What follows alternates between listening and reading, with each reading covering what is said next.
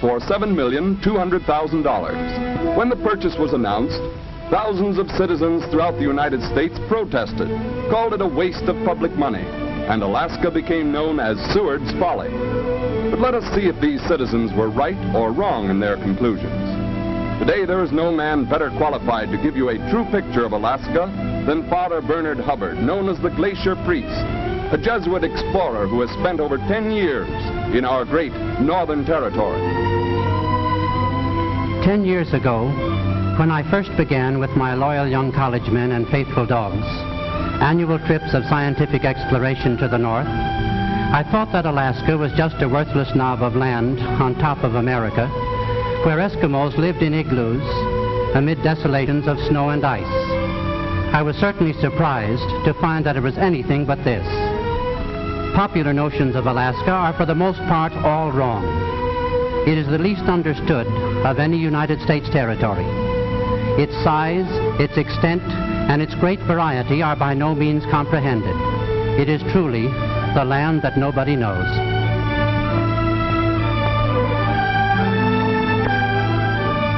The best way to get an idea of the true size of Alaska is to move it down onto the United States.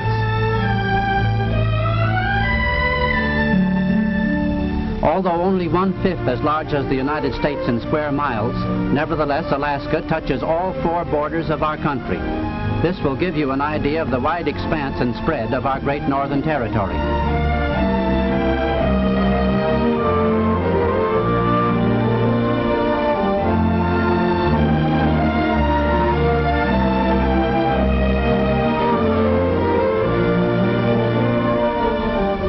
The most important fact to bear in mind is this. Alaska is roughly divided into 3 distinct sections, which are as different from one another as day is from night. The section being enclosed now by the moving line is the Yukon area, taking its name from the great Yukon River which flows through it. A line of latitude drawn eastward from the center of this section will touch eventually on the southern coast of Greenland.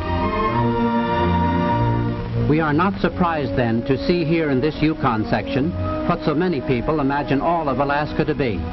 Wastes of snow and ice traversed only by dog teams in a sub-zero temperature that is always a menace to life. The most grueling experience I ever had in Alaska was mushing a dog team 1,600 miles over the frozen Yukon. The wolf dog called Malamute or Husky is man's most faithful companion in conquering the long distances where a very scattered population does not yet encourage a more modern form of transportation. Here is my team on the winter trail, where the noble sled dog takes pride in his work. At home in his kennels, he is equally ready and anxious to be of service. This is Katmai, my heroic old leader. He saved my life more than once. From this exceptionally fine group of dogs, I picked the ones that I still use in my Alaskan adventures. Some of my Eskimo friends are showing you where they live. Not in ice houses, but in dugouts or even pretentious log cabins. They are educated and quite artistic. Beautifully patterned fur garments shield them from the winter cold. The reason Eskimos stay in this severe climate when a short migration would take them to more attractive spots is on account of the abundance of food here. For old Mary of Unalakleet, a hole in the ice, a hook, and a short length of line means a bountiful supper of tomcod. For flesh meat, they have teeming herds of reindeer imported from Siberia years ago by the United States government. Finding in their new home on the Bering Sea an abundance of food under the winter snows, they have increased to the tens of thousands. This was the first herd of reindeer I ever saw. What impressed me the most was not the reindeer themselves, but the sea of moving horns. In this region, nature stages her most dramatic spectacles, and here is the most awesome. When the Yukon is frozen, it is the winter highway. When it breaks up, it is a death trap. Just the day before this breakup, I mushed my dog team over these same ice blocks, now piling up in chaos.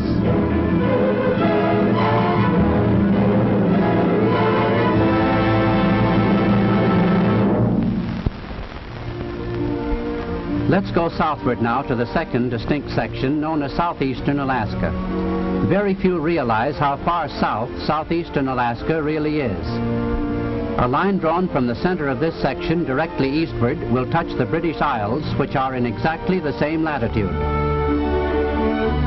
It may surprise you to know that Juneau, the capital city of Alaska, located here in this section, is not a remote northern settlement, but in reality lies on almost the same latitude as the great city of London and is just as easy to get to. In climate as well as general appearance, southeastern Alaska is like our own New England states, such as Maine, New Hampshire, or Vermont. It may seem hard to believe, but nevertheless true, that Washington, D.C., the capital of our country, gets colder in winter than does Juneau, the capital of Alaska.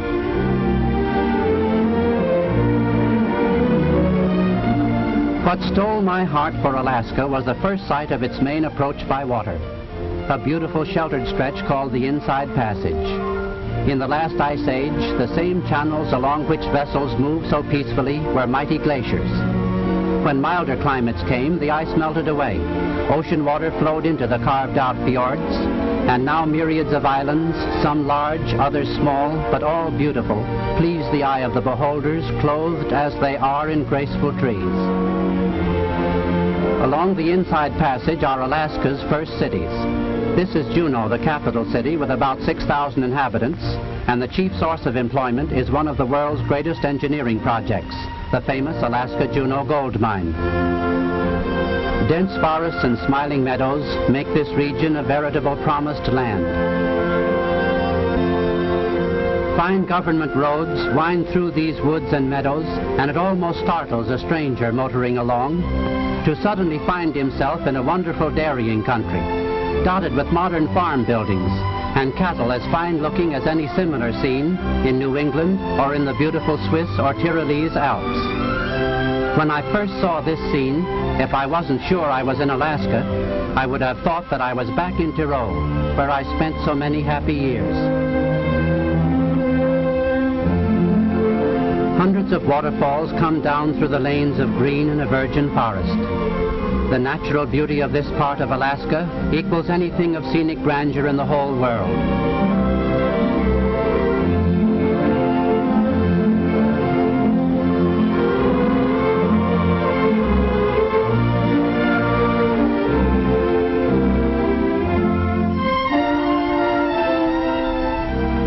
I am called the Glacier Priest on account of my years of research in the glaciers of Europe and North America. Nestled in the mighty mountains of southeastern Alaska are glaciers that make the largest ones in Europe look small. Alaskan glaciers like this one move slowly towards the sea. When they reach the sea, the tremendous pressure exerted by millions of tons of ice from the back causes them to crack and break with a noise of thunder, and crashing walls of glacier ice float away as icebergs to melt and disappear in the deep fjords where they are born. Most people think that all icebergs form this way, but to our surprise we found that the biggest ones pop up suddenly from below the surface. Here comes one from 1,000 feet below.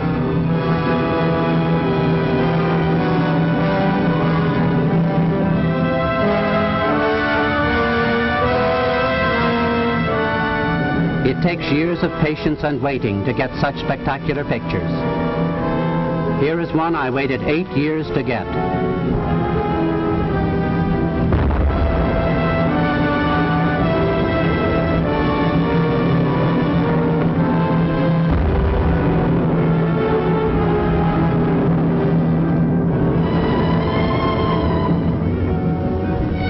This is just another of the surprising paradoxes of Alaska.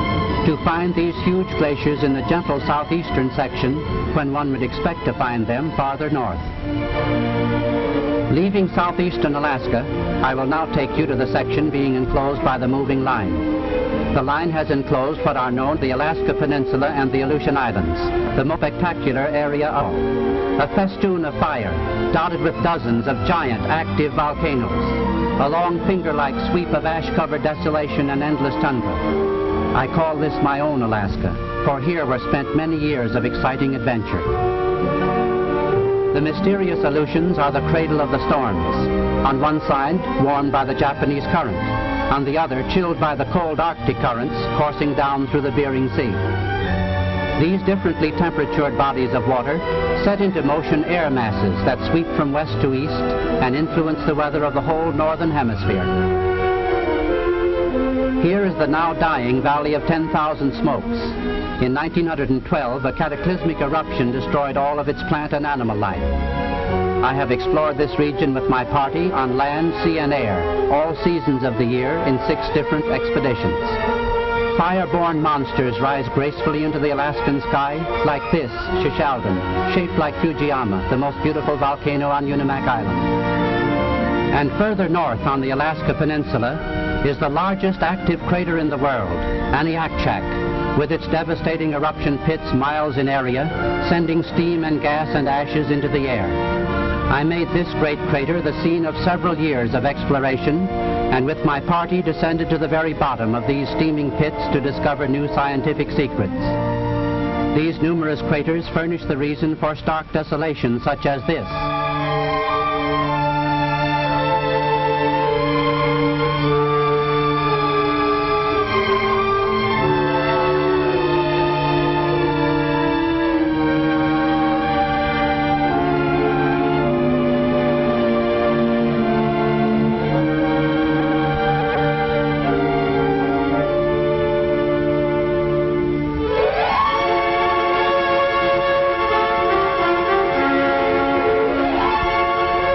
Only a few inhabitants on the Alaska Peninsula and Aleutian Islands, for this land is not ready for inhabitants yet. Great changes occur every so often. It is unstable and still in the making, and the day is far off when it will be permanently formed and beautiful.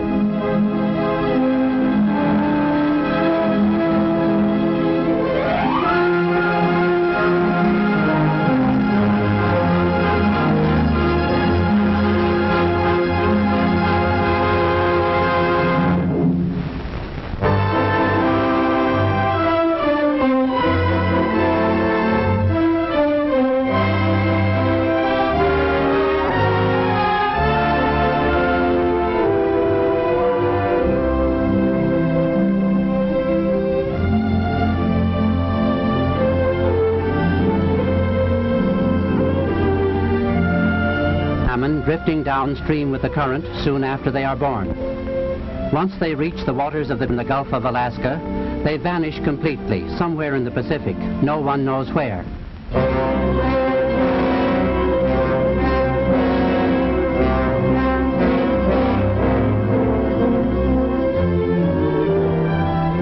In May, millions of full-grown salmon school together in the North Pacific to begin their great migration, known to Alaskans as the Salmon Run. Many of these millions find their way to the better-known fishing grounds of southeastern Alaska and British Columbia, but a still greater number travel northward to the Gulf of Alaska and the Bering Sea. Of the millions that travel northward each year, one thing is always certain. They never fail to appear first at a group of islands known as the Shumagans, situated near the middle of the Alaska Peninsula. The term millions is not exaggerated. For example, in 1932, the run of salmon that emerged from the deep sea near the Shumagans measured 12 miles wide and continued past a given point for 28 days.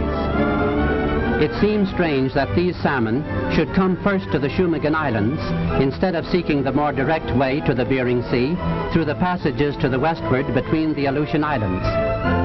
But science offers a reason. At one time, the Alaska Peninsula was a group of islands, and the water passages between them were the shortest routes from the Pacific Ocean to the Bering Sea coastlines. For countless generations, the salmon are believed to have used these short passages. Volcanic eruptions have since filled in these passages, but the salmon have not had time to form a new habit and still persist in following the old instinctive routes. Finding themselves blocked by the solid dry land of the Alaska Peninsula, the salmon now turn westward. A new habit is teaching them to find their way into the Bering Sea through the passages between the Aleutian Islands. When the salmon which have evaded the fishermen finally enter the freshwater streams, the streams in which they were born, then one of the great epic struggles of nature begins. Day after day, week after week, for hundreds and even thousands of miles, they battle their way upstream against swift currents, seeking quiet waters where they may spawn. In the salt water of the ocean, these fish were in the finest of condition. Now in freshwater streams, they stop eating entirely, lose their beautiful silver color, take on brilliant hues of pink, red, and purple, and they are safe from fishermen's nets, for they are totally unfit for human consumption. Some of the streams are so shallow, they travel for days and weeks with their backs out of water.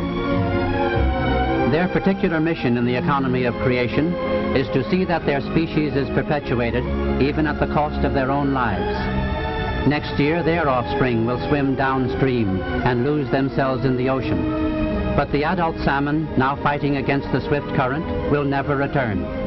For as soon as the spawning is done, they die. Self-preservation, proverbially the first law of nature, in this instance becomes the law of the preservation of the species.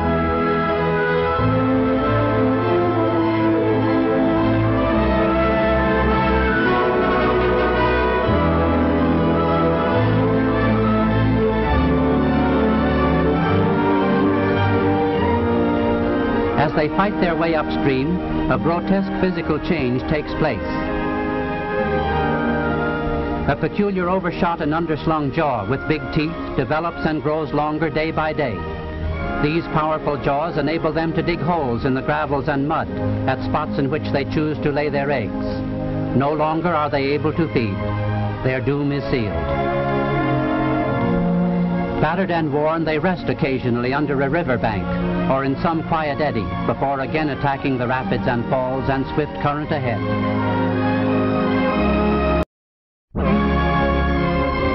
Not anywhere nor at their own seeming convenience do they stop and spawn. A God-given instinct drives them on, and unerringly do they obey. If the salmon deposited their eggs at random on the bottom of the riverbeds where the riverbeds would freeze, the eggs would be destroyed. Ice crystals would pierce them like so many little pins. With the cunning of God-given instinct, they drive onward until they reach a spot such as this, where bubbling springs come up out of the mud and gravel. Instinct has taught them that water coming directly from a spring does not freeze in winter, and here the eggs will be safe. When the eggs are finally laid and cared for, the salmon swim a little distance from the nest and fan the water with their tail fins, causing a layer of mud to settle and completely hide the eggs from sight, thus securing them from enemies and serving as an incubator until they hatch out the following spring. Many never live to complete this inspiring work nature has given them. The battle upstream is too much. They die on the way. The last act of this great tragedy is when the spawned out salmon lie on the riverbank, dying that their species might live. Then bears, seagulls, hawks, foxes, and other carrion-eating creatures flock to the scene. For them the feast of the year, and soon dispose of the spawned out salmon.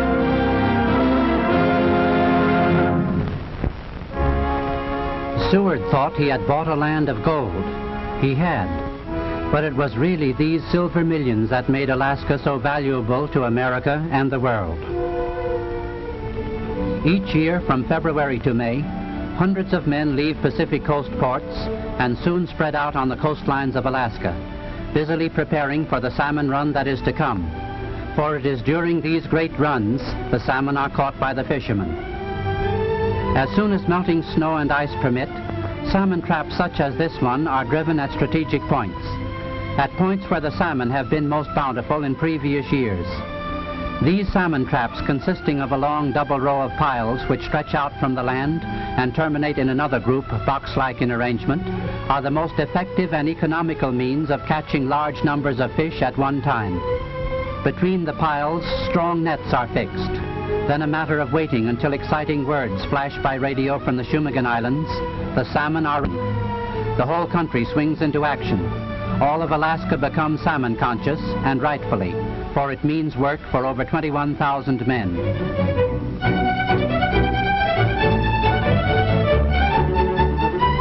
Fast tenders are dispatched from the canneries to the traps, which become filled suddenly with wriggling silver flashes by the thousand as if by magic.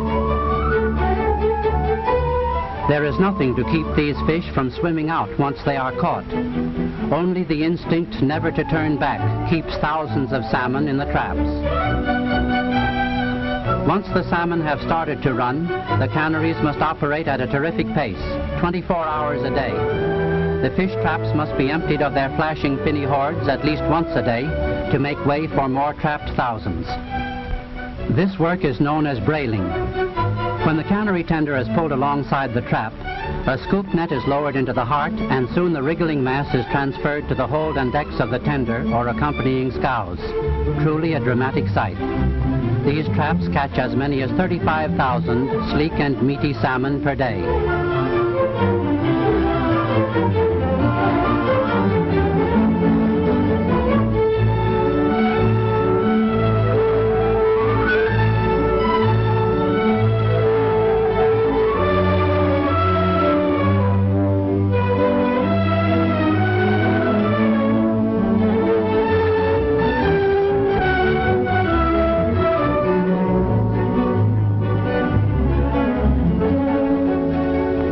This trap fishing, of course, is only one of the methods used to catch the millions of salmon. Other fishermen in small, fast seine boats armed with nets sweep the seas where the salmon are known to be moving. The salmon run is short, lasting from the middle of May until the middle of August, and every means is taken to catch as many fish as possible.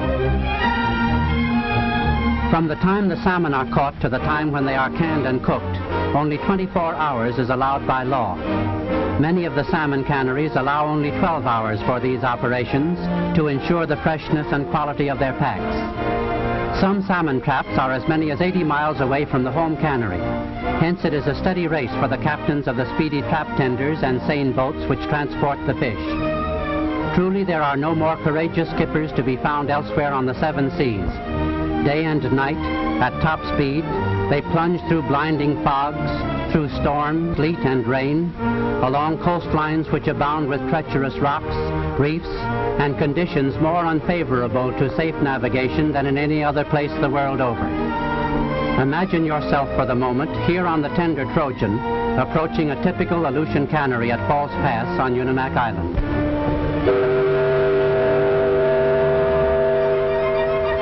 The whistle sends the ever-present seagulls into flurries of screeching excitement. For them it is a dinner bell announcing the approach of a square meal. All during the season they flock to the canneries and wait for the cleanings of the fish on which they feed.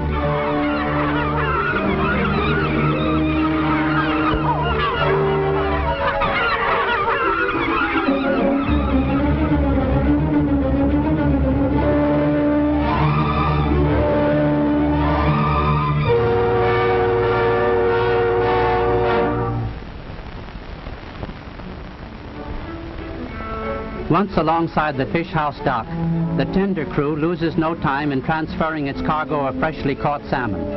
For as soon as one tender is unloaded, there is another to take its place. A seine boat fresh from the open seas, or an independent fisherman with his catch. No human hands touch the fish. A mechanical elevator moves them rapidly into the sorting bins in the fish house.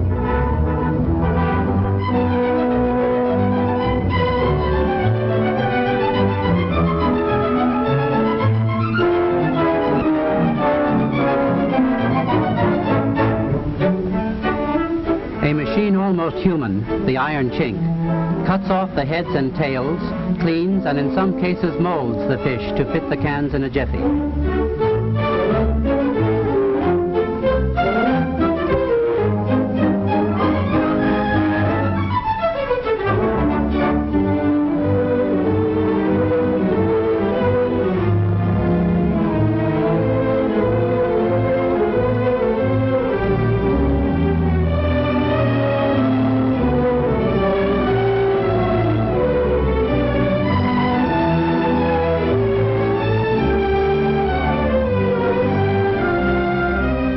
From the fish house, the salmon travel in pure, clear spring water to the canning house.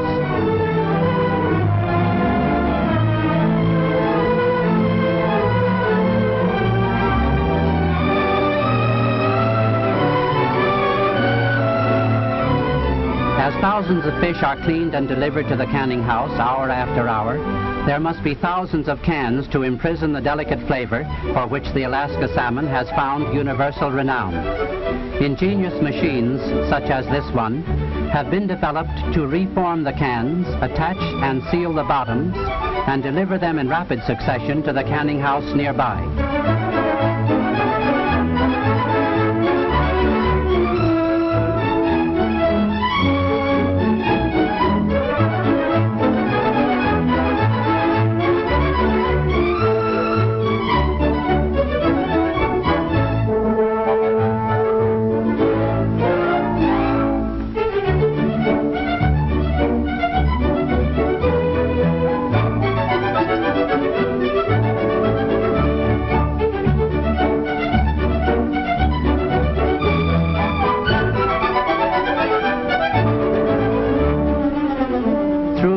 During which the salmon industry was growing in Alaska, can manufacturers found it advantageous to ship partially formed cans to the fisheries.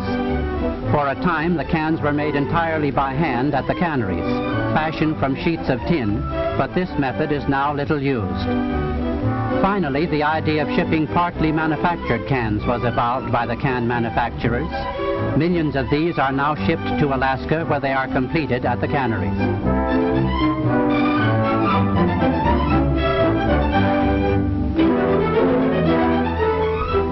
Filling machines are no less a wonder than the iron chink. The salmon are placed on a conveyor at one end, sharp knives cut them into sections, then they disappear into the depths of the machine. When you next see them, they emerge at another opening, the salmon tucked neatly into cans, each canful containing the proper weight and choice cut of fish. There is even a device which rejects cans that are underweight. From the filler, the salmon proceed to another machine known as the clincher, moving often at the amazing speed of 140 cans per minute. The clincher puts the tops of the cans in place automatically.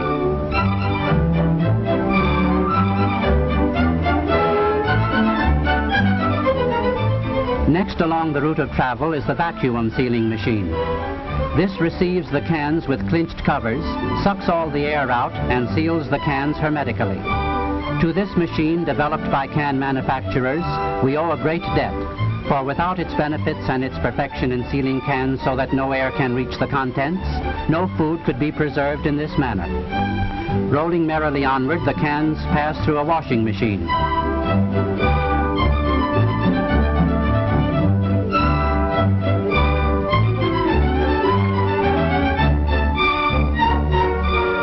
Then nimble rackers scoop them up and place them on the cooking trays.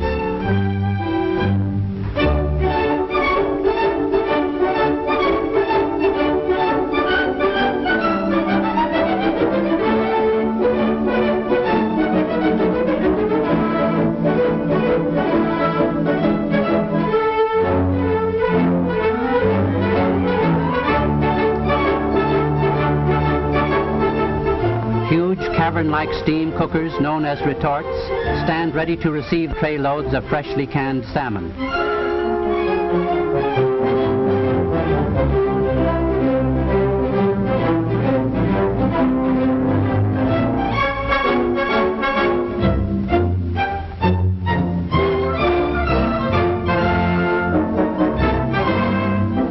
For an hour and a half, the salmon cook under heavy steam pressure, simmering in their own juice until done to a queen's taste.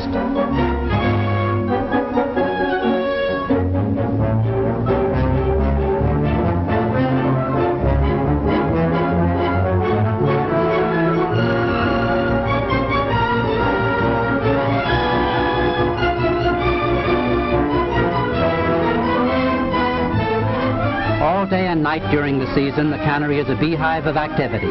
Continuous cleaning, canning, and cooking of many varieties of salmon. In addition to these canneries on land, there are even floating canneries, ships that are equipped with canning machinery and move from place to place following the fish.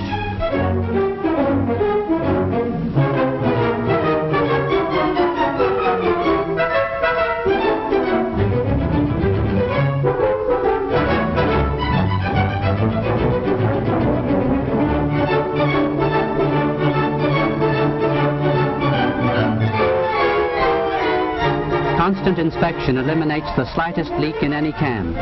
Cans properly sealed contain no air, and this ensures the continued freshness and purity of the salmon. Usually in 12 short hours, salmon fresh from the sea are sealed fresh in the can and set out to cool.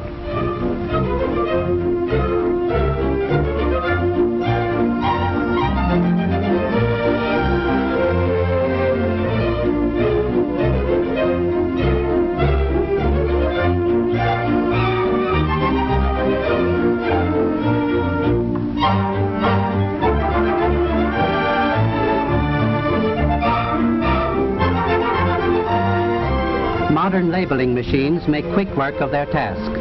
There are several varieties of salmon, and most canneries have a special label for each brand. You may wonder how the labelers can distinguish the various varieties which are canned each day and set out to cool thousands tier upon tier. The answer is simple. The salmon are canned in batches, one variety at a time. As the cans pass through the clinching machine, a special marking for each variety is stamped on the cover of each can, and thus these labelers have no trouble in putting the right labels on the right cans.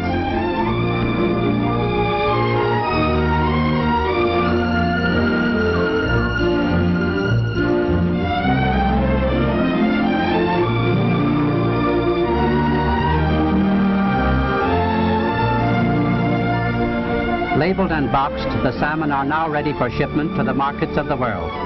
Canada, Europe, especially England and the British Empire in general, are Alaska's best customers, and our own country, of course, is the greatest consumer of all.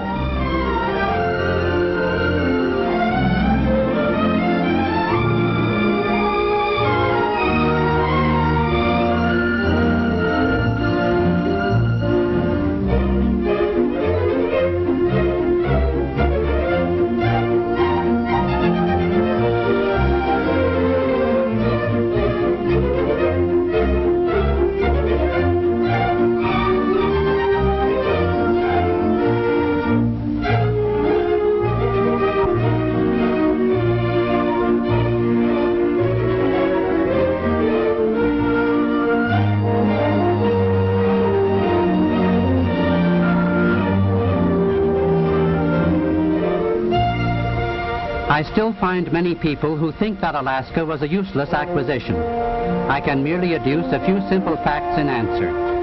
Each year, the original purchase price of Alaska has come out of the great 590,000 square miles of territory in its gold output alone. The furs of Alaska have yielded millions. Farming and dairying are now succeeding in the Matanuska Valley. There are almost inexhaustible deposits of coal, oil, sulfur, iron, copper, and other metals and minerals worth millions. Its forests would supply the world indefinitely with pulp.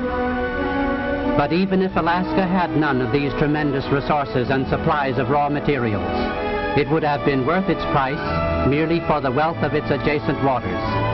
For the salmon industry grosses each year, in canned salmon alone, several times the original purchase price of the whole territory. Truly, Seward's... The best way to get an idea of the true size of Alaska is to move it down onto the United States.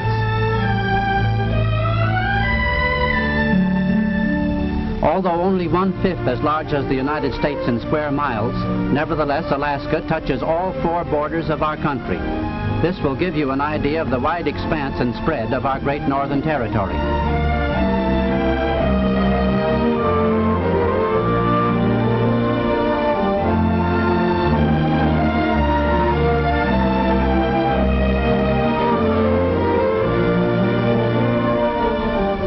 The most important fact to bear in mind is this. Alaska is roughly divided into 3 distinct sections, which are as different from one another as day is from night. The section being enclosed now by the moving line is the Yukon area, taking its name from the great Yukon River which flows through it. A line of latitude drawn eastward from the center of this section will touch eventually on the southern coast of Greenland. We are not surprised then to see here in this Yukon section what so many people imagine all of Alaska to be. Wastes of snow and ice traversed only by dog teams in a sub-zero temperature that is always a menace to life. The most grueling experience I ever had in Alaska was mushing a dog team 1,600 miles over the frozen Yukon.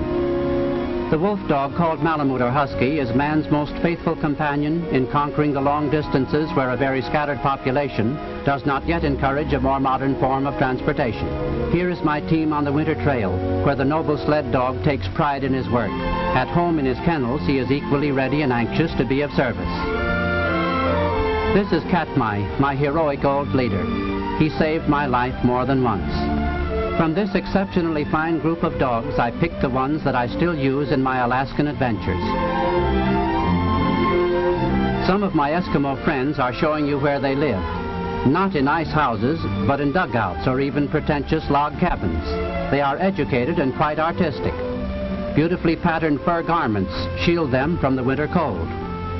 The reason Eskimos stay in this severe climate when a short migration would take them to more attractive spots is on account of the abundance of food here.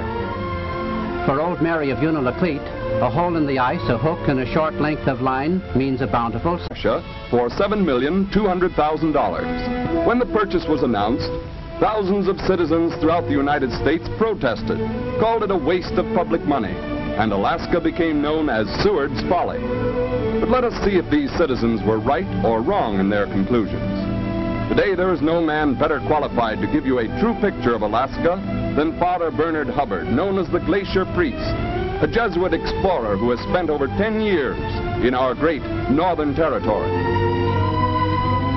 10 years ago, when I first began with my loyal young college men and faithful dogs, annual trips of scientific exploration to the north, I thought that Alaska was just a worthless knob of land on top of America, where Eskimos lived in igloos amid desolations of snow and ice. I was certainly surprised to find that it was anything but this. Popular notions of Alaska are for the most part all wrong. It is the least understood of any United States territory. Its size, its extent, and its great variety are by no means comprehended. It is truly the land that nobody knows. In exactly the same latitude. It may surprise you to know that Juneau, the capital city of Alaska, located here in this section, is not a remote northern settlement, but in reality lies on almost the same latitude as the great city of London and is just as easy to get to.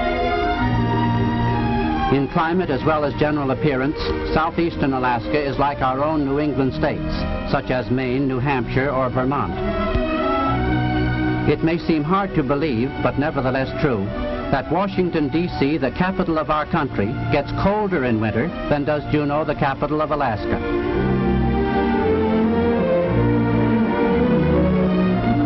What stole my heart for Alaska was the first sight of its main approach by water, a beautiful sheltered stretch called the Inside Passage.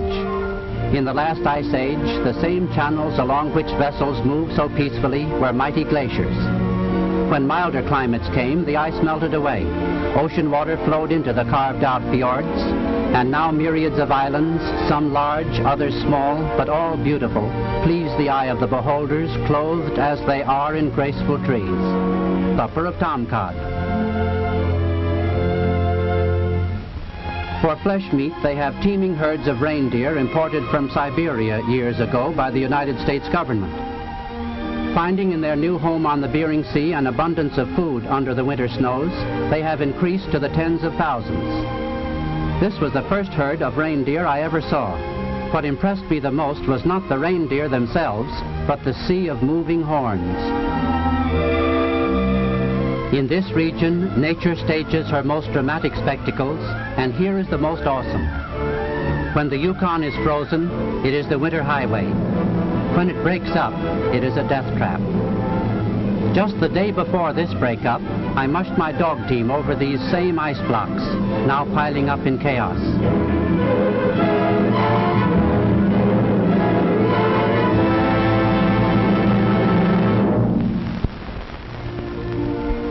Let's go southward now to the second distinct section known as southeastern Alaska. Very few realize how far south southeastern Alaska really is. A line drawn from the center of this section directly eastward will touch the British Isles, which are